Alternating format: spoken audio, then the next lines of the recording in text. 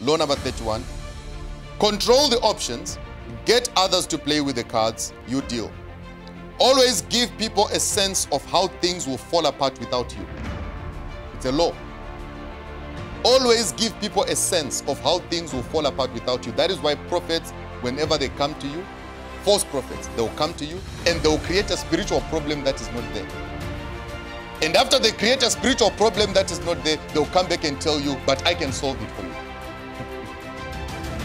For example, a false prophet will meet you and tell you, I'm seeing there are 7 witches in your village. It's a lie.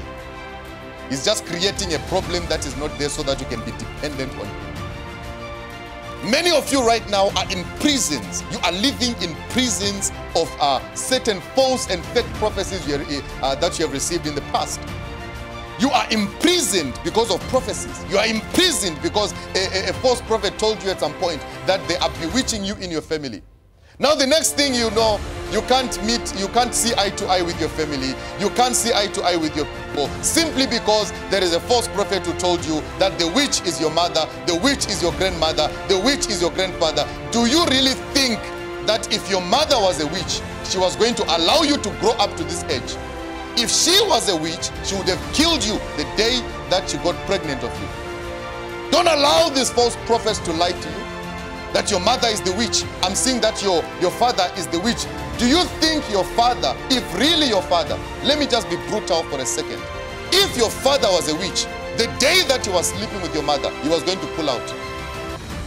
Why would he waste his energy and waste 9 months of pregnancy only to come and bewitch you when you are 25 years old? What's so special about you now? Don't lie to this, don't listen to these false prophets. They are lying prophets from the pit of hell. They are not of God. They are not called by God. They speak lying divinations and lying visions according to Ezekiel chapter 13. They do not speak from a place of Christ, but they speak from a place of hunger. There's nothing in the stomach. Therefore, they create problems that are not there. There are many of you who are watching me right now.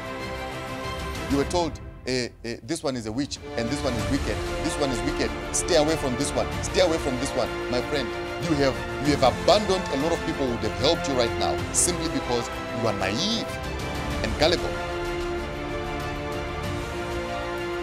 Okay. So always give people a sense of how things will fall apart without them. That is why many prophets will tell you that my covering that is upon your life, false prophet. There is no covering that can sustain anybody. Only the covering of Christ can sustain you. Only God's covering upon your head can sustain you.